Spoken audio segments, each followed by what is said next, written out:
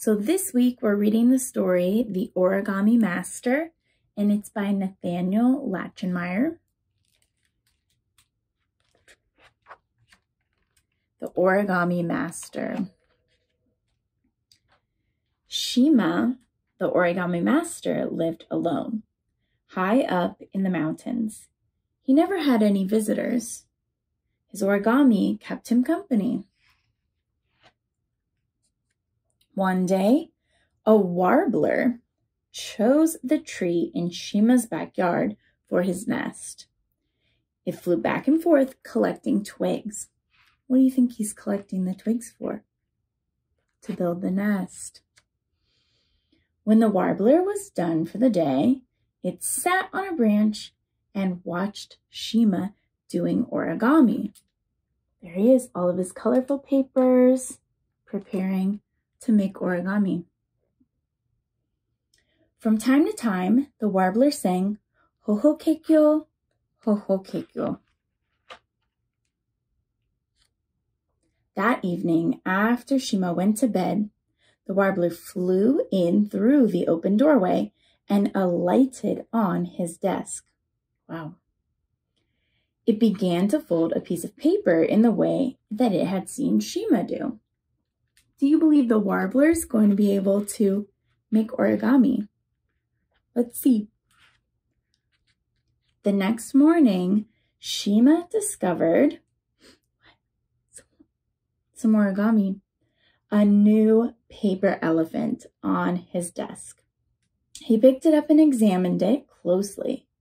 It was simpler and more beautiful than any of the ones he had made. Someone is playing a trick on me, he thought.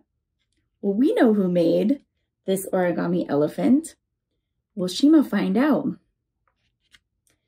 Shima threw his elephants away. He decided to make a dragon instead. In his opinion, his origami dragons were the best in the world. In the morning, Shima found a magnificent new dragon on his desk. It looked like it was about to come to life and even fly back to its lair. This is a pretty fabulous dragon.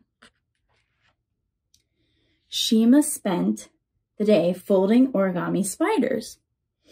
At dusk, he left his best spider on the desk and then he hid in the hole. He was determined to find out who was making his origami. Do you think he'll find out? There he is hiding. In the middle of the night, the warbler flew inside and began making an origami spider. Shima watched in amazement. He decided to try to catch the warbler and learn its secrets. He's curious to see how and why this warbler is so talented at origami. Just after sunrise, Shima hiked down the mountain to the city below. He bought a large bird cage and a lock, and he returned home. That night, Shima hid under his desk to catch him. When the warbler arrived, he caught it and put it in the cage. Oh. The warbler cried and beat its wings against the cage, but it could not escape. He's locked it. Doesn't seem like the warbler is very happy about his situation. Let's see what finds out. Shima brought the warbler his best origami paper, all these colors. And he even brought him some nuts and berries for the warbler to eat. But the warbler just stared sadly at his tree where his nest was waiting. He was longing to go home. Shima stayed up all night, making every origami animal he could think of. The warbler did not look at any of them. He wasn't interested. Finally, as the sun rose in the sky, Shima fell asleep. He stayed up all night. What's going to happen as he's asleep? When Shima woke, he found the cage door open and the warbler gone. How did he escape? What do you think?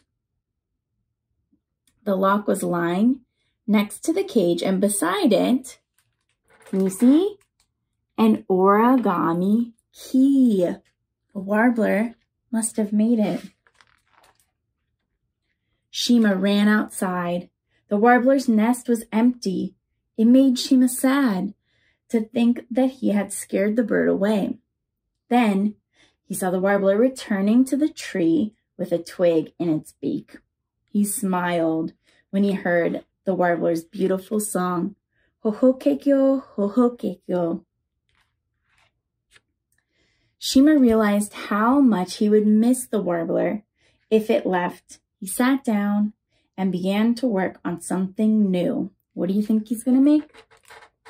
An origami nest for his new friend that he had made and almost lost.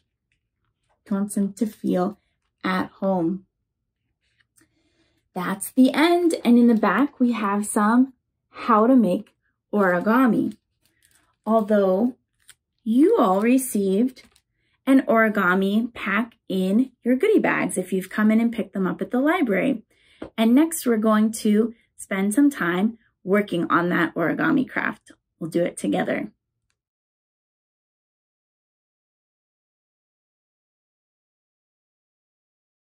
All right, we're going to try making some origami now. And you have several different sets of instructions in the goodie bags that you picked up for this week.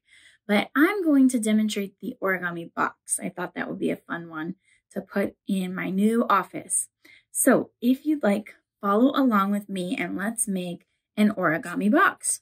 We start with our paper. If you have a white side, you can put that side up. Mine's color on both sides. Either one is fine. So we're going to fold our paper in half. We want to crease it nice and strong. Unfold that. Then we're going to fold it the other way, across. Crease that.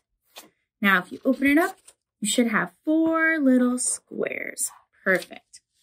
With these 4 squares, we're going to take the corner of each of our 4 corners on the square and put it into the center of the square. Nice crease there.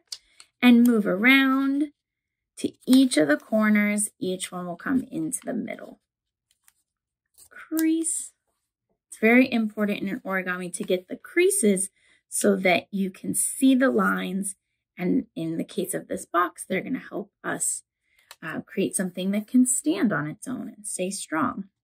Okay, so we have all 4 corners in the center of our square. Now we're going to take the top and the bottom, and the top we're going to fold a little bit over so that it can go into the center of the square. Let me show you how I've done that. So I folded it down and into the center. We're going to do the same thing with the bottom. Fold it up and into the center of the square. There. Then we get to unfold all of that and look at our beautiful creases. So unfold just the top and unfold just the bottom. Now we have a nice long diamond looking shape. With this, we're going to fold one side over and then the other side over. So see how I do this. I'm going to take this side and fold it into the center, just like we did earlier on the top and the bottom. Nice big crease there. And the other side. Fold it in towards the center. Crease, crease. And I have an even smaller shape, even smaller version of our last shape. Now that we have this, we're going to take the top. And this one is a little bit tricky, but you're going to fold it over so that you can make a straight line. So you've got a line there. And we're going to crease it. Very good. Unfold it. And then guess what? You just do it the other way. Fold over. So we've got that line there and crease it. Very nice. So we unfold those and then we switch and do the other side. So fold it over. Check to make sure you've got a line and a line. Crease, unfold, and the other direction. Fold it over. Got a line and another line and crease it. Very nice. Okay. So now we have lots and lots of lines, as you can see. We are going to begin by creating the structure of the box with all of these various creases. So this part is a little bit trickier. We're going to open up these two spots and begin to sort of create the walls. So this one, we're going to push up. Oop. It's almost like you've got your walls here on the sides. And then we're going to push it up. Some of it's going to come in. Do you see that? So some of it's gone in to create little corners and the walls are still there. And then to make it nice and strong, we're going to keep those corners on the inside and push this end down so that it's nice and tight. And you can kind of press along the floor on the walls and the side. And you've got your first set of that wall. And then we do the same thing on the other side. So we sort of press these in. Make sure that this back wall is coming up. And then once you've got those corners nice and clear, you can press this top side over and down, pushing so that it's nice and flat. And then bam, those are nice and tight. So you have got your whole little box, all four corners. You can tape the inside if you'd like so that those stay down. And then you can decorate it. The next fun part is that you can always make a second one to put on top and you have a box with a lid. So try making these at home. You can do different colors, different designs. I'd love to see what you can make. And if you'd like, you can always bring your stuff into the library to show us or to give us a gift. Thank you so much for making this origami box with me today. And I will see you all next week for our 4th week of summer reading. Bye.